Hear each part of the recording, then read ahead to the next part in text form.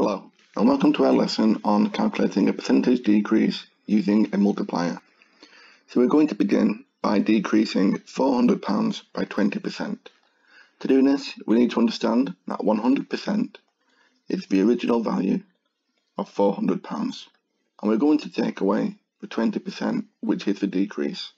So we're left with 80% of £400. To use a multiplier, we need to write this 80% as a decimal, which is 80 divided by 100. Percentage means divide by 100. So we have 0.8 of, which means multiply by £400. And we get £320.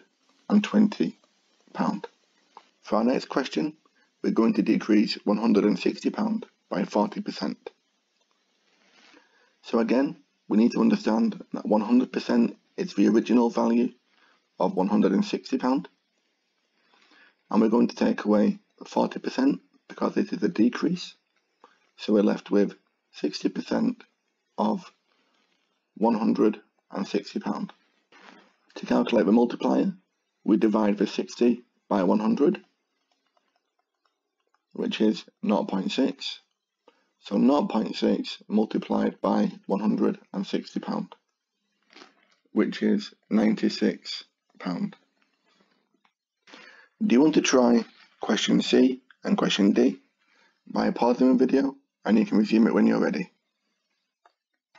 Okay, for question C, we know 100% is the original £365. We're taking away the 8%.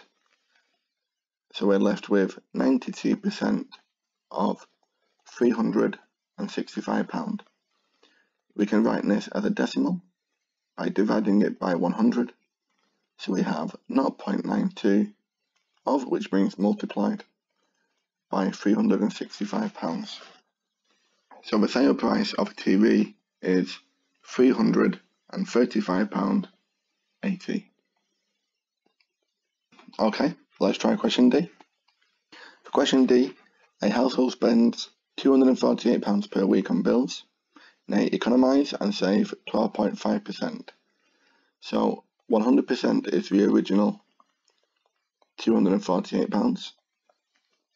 They are saving the 12.5%, so we take it away from 100. So we're working out 87.5% of the original £248. To write this as a decimal, we divide it by 100, so we have 0.875 multiplied by 248. So our expenditure in the next week is £217, which means they have saved the difference between two, which is £31. Okay, let's try one more question. In this question, a sofa costs £970. In 1 week it is reduced by 12%. The following week it is reduced by a further 15%. How much should it cost after the second reduction? Do you want to try this question yourself by pausing the video, and you can resume it when you're ready. Okay, so the original amount is 100%, which is £970. We are reducing it by 12% in week 1. So we have 88% of £970, which is 0.88 times 970, 853.60. In week 2, we are reducing by a further 15% of this value. So this value is now the 100%. By taking away 15%, we're left with 85% of £853.60, which is 0.85 multiplied by the new value. So the cost after the second reduction is £725.56. Okay, thank you for watching. I hope you found that useful. Thanks again, and take care.